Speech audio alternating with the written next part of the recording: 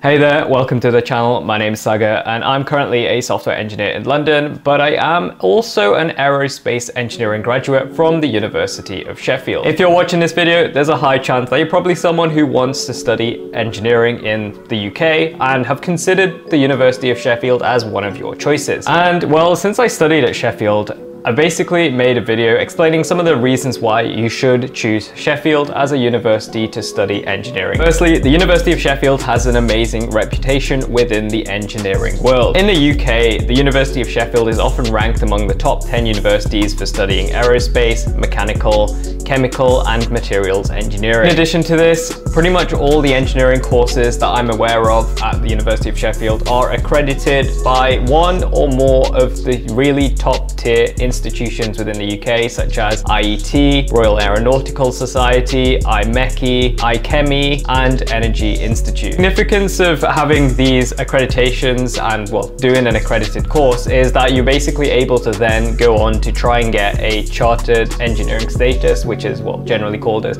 getting a chartership. And in order to do that, you have to have a master's degree, which is accredited by one of these sort of institutes. I personally don't really know the value of being a chartered engineer nowadays. It's sort of like something up for debate, but that's a whole different story altogether. Another plus of the university is that there are so many different types of labs that you will do whilst you're studying, and also the facilities that these labs have are actually some of the best in the country. As an aerospace engineering student, I actually used quite a number of these labs because my course was quite diverse in the subjects that we got taught. So I got to use the flight simulator lab, the jet engine lab, the fluid dynamics lab, the materials lab, as well as the electronics lab. Firstly, the fluids lab that has things like wind tunnels. It has pipes where you can basically look at the water and see if it's like viscous flow, laminar flow, etc.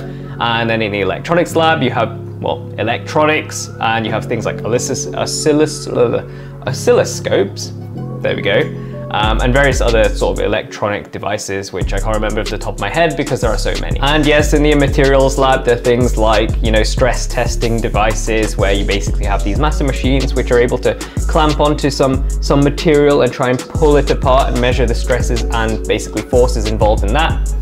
And you also have things where it tests the hardness of a material, so you can have, like, you know, your Vickers hardness test and so on. The university actually has quite a few good links within industry, and some of the more aerospace specific ones are things like Boeing, Airbus and Skyrora, which is a rocket startup in Scotland.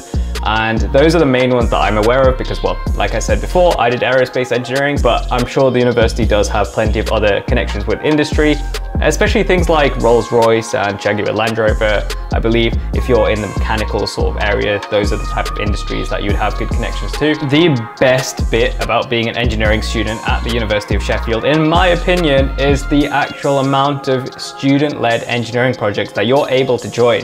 Because these aren't projects, you know, they're not like little things where you can get a Raspberry Pi, maybe put a few LEDs on them. No, nothing like that. They're like real badass projects. The one I was involved with, Project Sunbite, we basically launched an automatic sun tracking telescope that was on a high altitude balloon that went to an altitude of 40 kilometers, which is, you know, just under halfway to space.